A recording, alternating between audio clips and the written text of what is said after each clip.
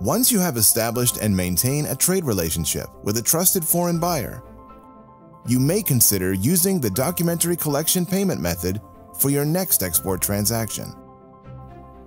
Used for merchandise and commodity exports, the documentary collection payment method can simplify your export transaction, offer faster payment, and reduce costs compared to letters of credit.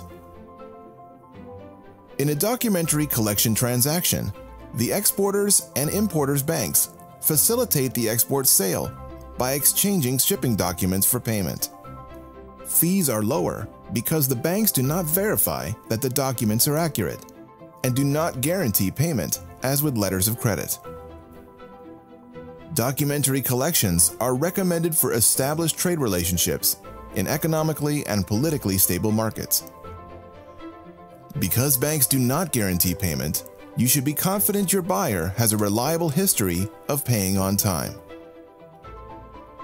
Here is how a documentary collection transaction works.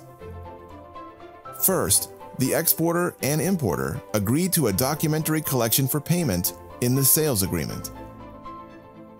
Next, the exporter prepares a bill of exchange and sends it to their bank for forwarding to the importer's bank. The bill of exchange, also called a draft, provides instructions to the banks about the required documents, payment amount due, the terms of payment, and when title transfers for the goods. The exporter ships the goods and sends the required documents to its bank.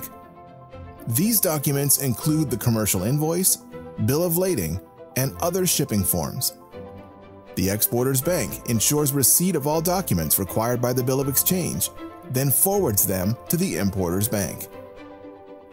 Next, the importer's bank releases the documents according to one of the two pre-selected options specified in the bill of exchange.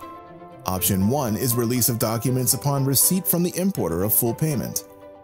Option 2 is the release of the documents upon receipt of the importer's signed acceptance of terms that commit to future payment.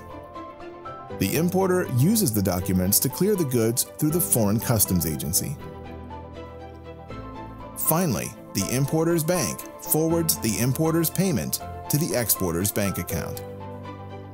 If the importer does not pay, the exporter typically needs to find another buyer, pay for return transportation, or abandon the merchandise. Since each export transaction is unique, consult with your bank to learn about how a documentary collection is different from a letter of credit, what type or size of transaction is suitable, and how disputes are resolved between the importer and exporter. Using a documentary collection, the export transaction with a well-established foreign buyer can be faster, simpler, and less costly. For more information on trade finance options, visit trade.gov/export solutions.